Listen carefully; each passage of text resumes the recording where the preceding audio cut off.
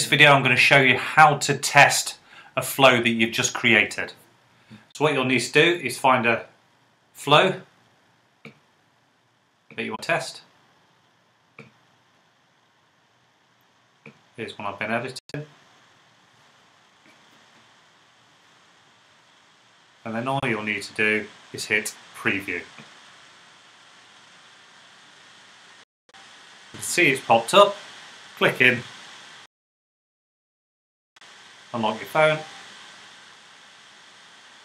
And there you go. There's your message. And if it adds elements to that flow, you could go through and test each element in place now. If you go in then and make a change,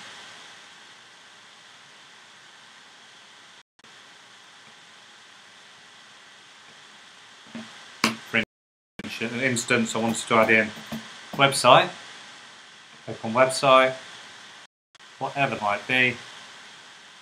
Here's a client, copy the link,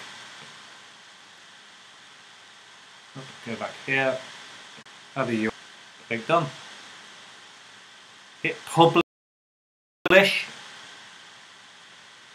make sure that that change goes through, then hit preview.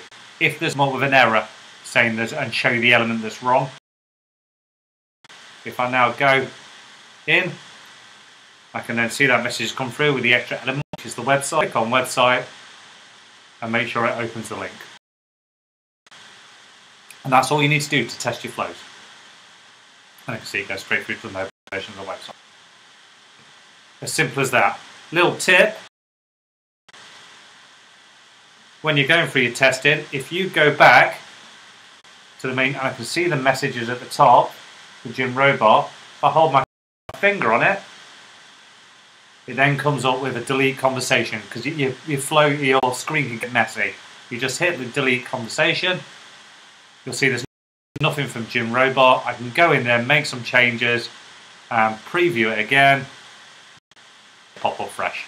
And that's it. That is the best and most simple way to test your flows as you're creating them, so the little blocks of conversations. What I say is test it on mobile, but also test it on your desktop as well. You'll see a message came up to open in Messenger on the computer. Do that as well. You want to make sure that your flows look nice on both platforms. Good luck.